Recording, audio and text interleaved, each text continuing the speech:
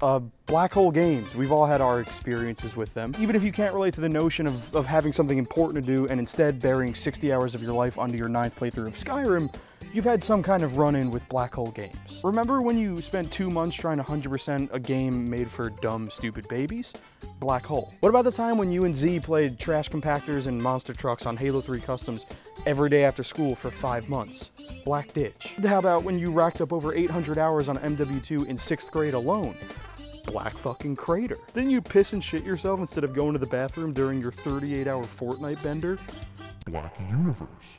Blackhole Games might be kind of dangerous, but they also might be some of the most important parts of our gaming careers. I'd assert that there are 3 main types of Blackhole Games. I'd also assert I don't really know what the fuck I'm talking about, but here we go. Number 1.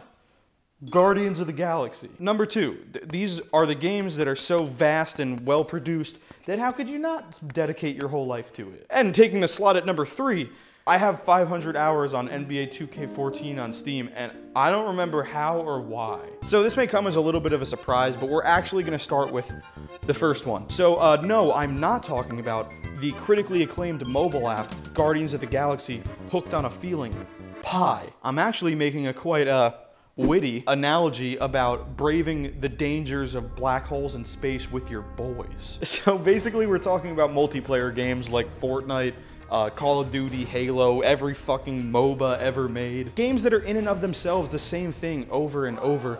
Not you, baby.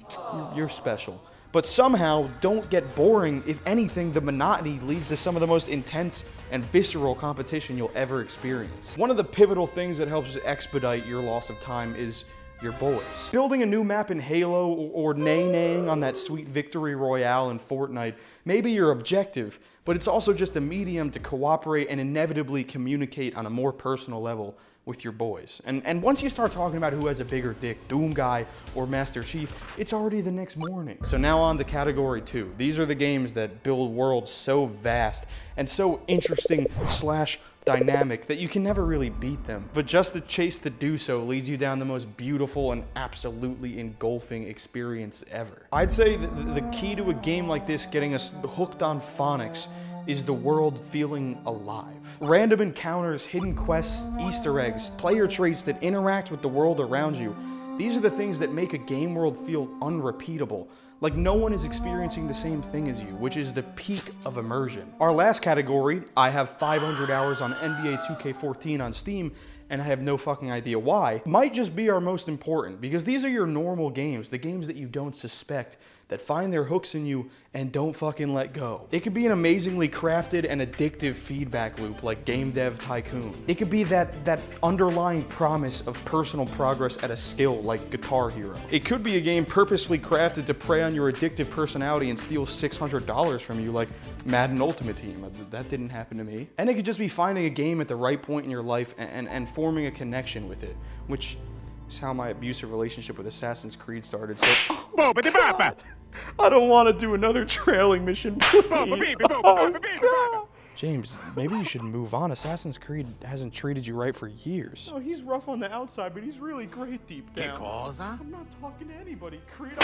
Okay, there are also games that we should talk about that utilize all of these techniques to suck years and years of your life away from you. They've made friendships blossom, and they've made them implode. They've torn families apart at the seams, and they've made people shove remotes up their ass. That's right, we're talking about MMOs. More specifically, WoW. While some games charm you with their uniquity, World of Warcraft slips a little something in your drink and takes you on a magical journey. I remember reading an article somewhere that said that psychologists helped Blizzard develop the maps, the music, and even the color palettes to keep players as entranced as possible for as long as possible. Now, that could be complete horseshit, but there are also a lot of players who would probably vouch for that. I think a lot of the players going into World of Warcraft not only wanted to be entertained and have fun, but also wanted to have a second or new life. A life where you're not Jack from the IT department who hasn't talked to a girl in 8 months. You're Dolph Vladwick, the alpha Chad gamer who definitely talks to girls. And when it comes down to it, Dolph is probably a simp because, you know, it's still Jack behind an epic Ventrilo nickname. But I think that wanting to experience a new life, or at least escape the one you're in for a little while, is a more widespread feeling than we'd think. Also, that's a good segue to the next chunk of the video, Escapism. If you're wondering what escapism is, I guess I'll give you a quick definition off the top of my head. Escapism is the tendency to seek distraction and relief from unpleasant realities, especially by seeking entertainment or engaging in fantasy. I'd say that your likeliness to use escapism as a coping mechanism directly translates to your susceptibility to black hole games. The more you want to be immersed and sink into a game, whether you know it or not, the more it's gonna pull you in. Fair warning for those familiar with my content, this next segment is gonna be a little bit more explicatory and personal than normal. At points, it may seem like I'm just going on about me and my struggles in life, but I'm trying to highlight the fact that we've all had our hardships, and through those hardships, we found our most intimate and integral bonds to forms of entertainment. Before I could comprehend the grander message of the words I read off a page, I was obsessed with Harry Potter. Before I needed it to mean anything to me, it meant everything to me. And it opened my eyes to the power of fictional worlds at a very young age. Few things meant as much to me as Harry Potter and his band of friends did throughout my childhood. I'd say the only things that matched up were my dogs, my family, Lord of the Rings, and most importantly, cheeseburgers. When I hit middle school, my sense of wonder was diminished a bit by the fact that I had no friends. Harry couldn't count as one, which frankly, kinda bullshit. And social dynamics meant a lot more than they used to. So I set out to find friends, and I quickly did, and they were all obsessed with one thing: Xbox Live. So I pleaded with my parents, my 12th birthday was coming up.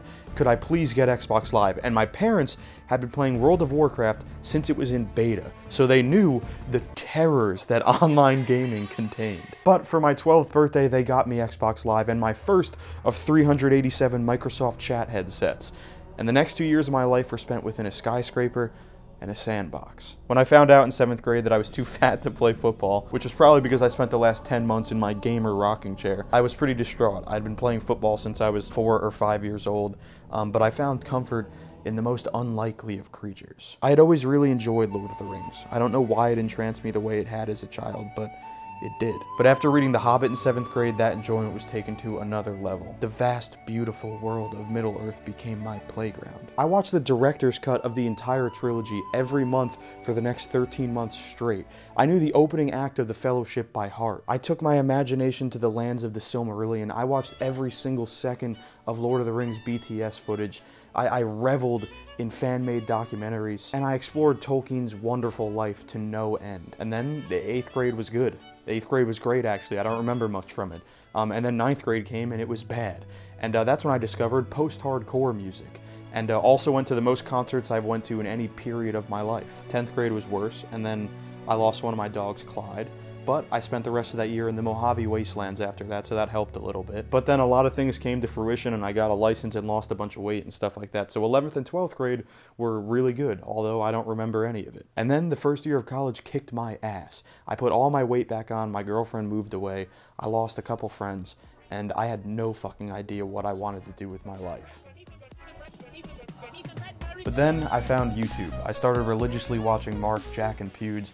I absorbed every bit of H3H3's backlog with all my meals, which were a lot then. I never missed an upload from Frank, Max, and iDubbbz. They inspired me to make my first content on YouTube. It was a 2-part series about the primordials and the history of the flood. And also in February of 2017, everybody was playing Resident Evil 7, which is an amazing game. And I don't know, I felt some sense of community there, and it inspired me to try my hand at Let's Plays, which, ugh. But this is where I realized that the best favor anyone ever did for me was give me content of any kind to escape into, and that's all I wanted to do for anybody else. Come the middle of my sophomore year of college, I'm the heaviest I've ever been. Me and my long-term girlfriend break up, and my dog Bonnie, who had been my best friend since I was 10 years old, passed away. While all of this is going on, though, I'm also spending countless hours of my days under the oceans of a faraway planet riddled with a corrosive disease. This planet is beautiful and terrifying, boundless but limited, bustling with life, but decaying with death. Subnautica is an experience I'll never forget. It's a game that I recommend to everyone over anything else. My intense love for Subnautica gave me the confidence to try streaming for the first time. Streaming Subnautica for only a few weeks brought my channel to around 100 subs to over 300. Which was the most magical thing I'd ever felt at that point. The feeling was visceral. It felt like my love for entertainment and my newfound love for entertaining finally clicked. It didn't click for long, but that doesn't matter. Subnautica helped me find my first semblance of footing as a creator. And not in the views and subs, because that was fleeting. Those people from the streams up and left after a while. But in my own self-confidence and integrity. I don't think I remember my life in a normal way. The good times are foggy, all I have are the peaks, but the darker times are illuminated so brightly in my mind by these intensely profound connections to entertainment.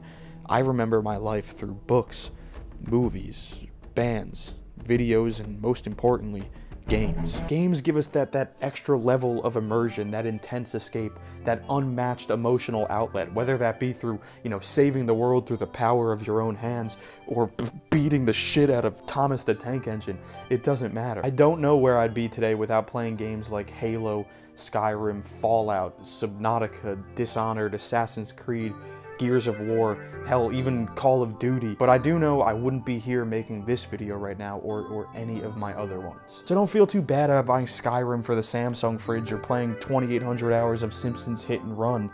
You might have needed it. I know this ended up being a more somber tone than we're used to, but sometimes that's okay. Thank you very much for hanging out with me. I hope you enjoyed yourself and had some fun.